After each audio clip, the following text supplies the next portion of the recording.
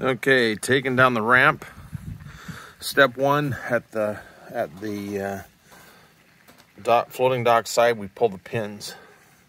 So we're going to pull those two pins out, and then we're going to lower the other end.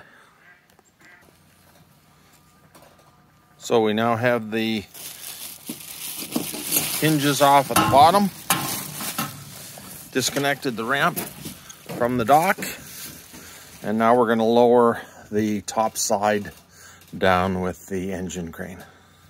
So now as we disconnected the pins on each side, it's now balancing on the engine lift right here with the barrel side down, and we've got the disconnected from the floater, and we've got the ends. Now we're going to drop the dock ramp down to the ground and turn it around and put it up on the dock.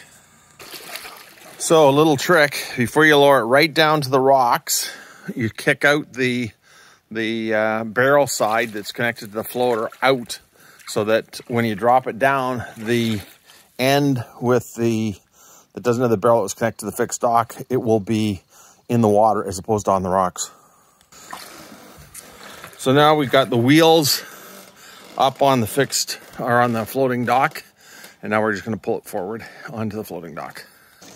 And so now it's on the floating dock, and you pull it forward until the barrel is touching the floating dock.